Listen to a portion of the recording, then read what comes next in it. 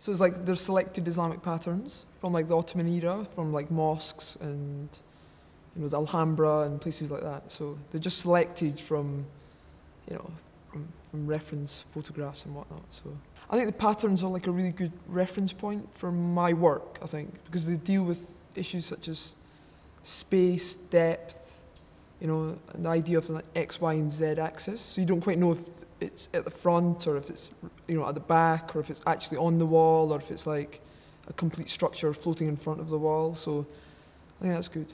But I think the main thing is that the patterns, like my vision and remembrance of them, is that they're always colourful and they're very, very emotive.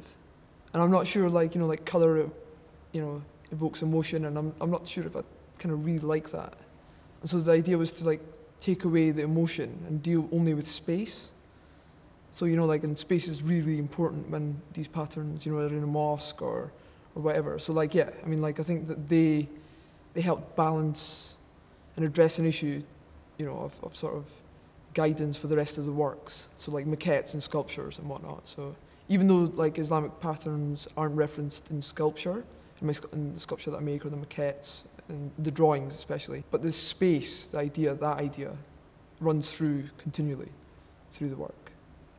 I think the process of installing actually really opens up this sort of dialogue with people that walk through the space, or the people that that the space is normally used for. And I think there's nothing greater than meeting people. I think people are really, really important. And so they make the work, they make art. It's, like when we make stuff, it's just stuff. But then the people come along and it becomes art.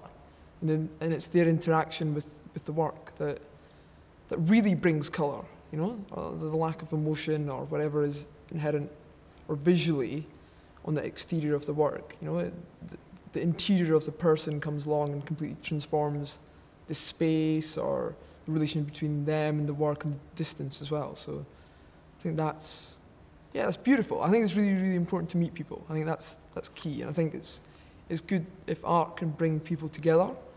The first thing that I ever saw in my head was like standing outside, looking through the windows, the curved facade, looking onto the wall.